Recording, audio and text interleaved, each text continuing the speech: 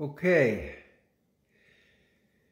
we made it onto the Facebook here, and so I want to guide us into meditation as usual, and then it'll be a little bit shorter, but then we're going to talk about slave to the truth. So meditate, we just sit quietly, and we repeat the mantra, Yod on the in-breath, hand the out-breath, Wa in the in-breath, hand the out-breath. And when your mind's quiet, then you're in meditation. We start with me kind of looking into this and giving you the Shaktipat energy. Okay?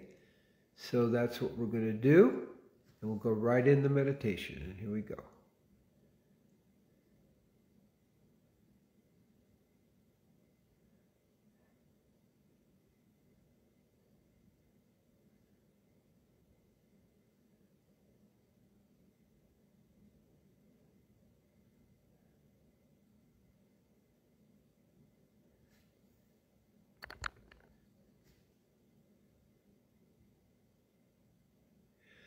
Yo.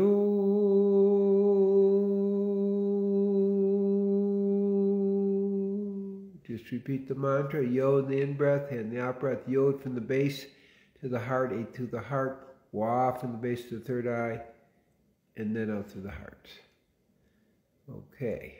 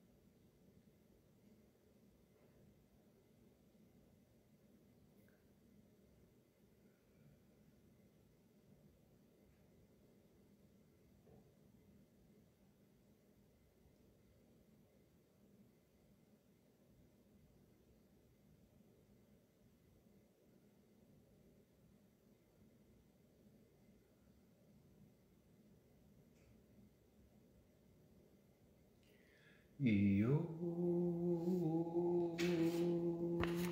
Slowly come out of meditation. Okay.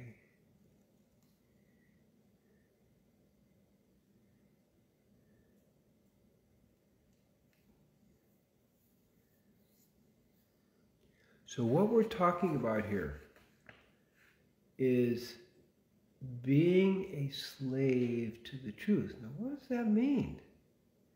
Well, there's two levels of truth.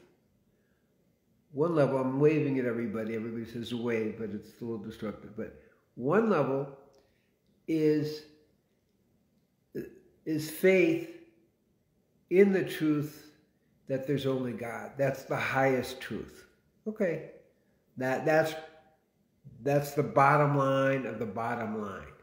In the Kabbalistic teachings, we go back to Rabbi Nachman 1802, where he's talking about that, okay?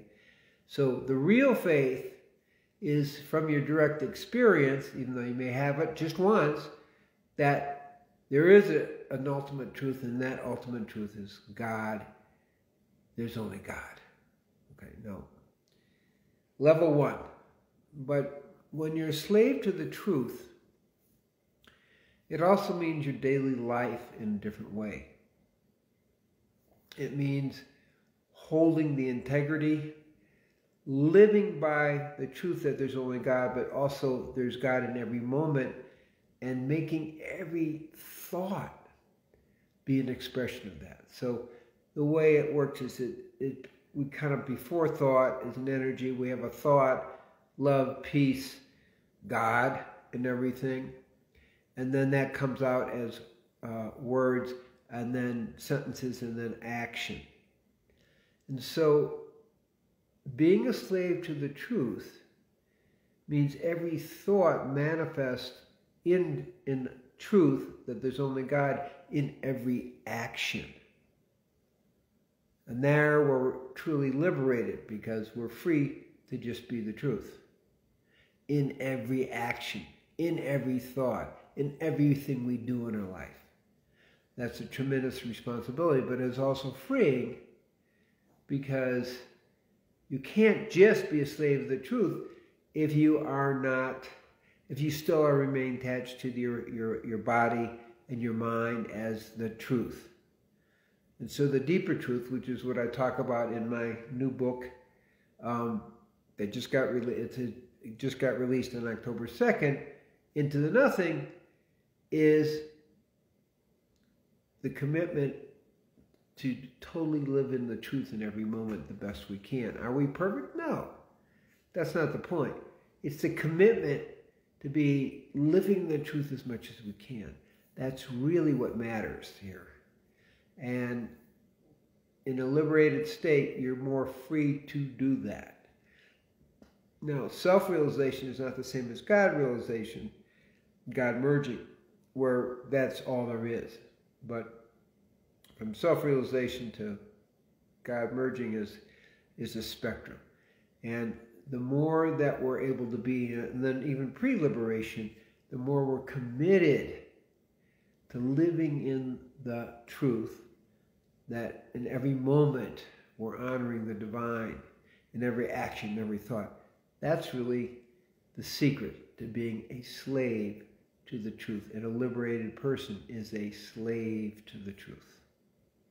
May you be blessed that you know that level of liberation and that level of truth in your lives.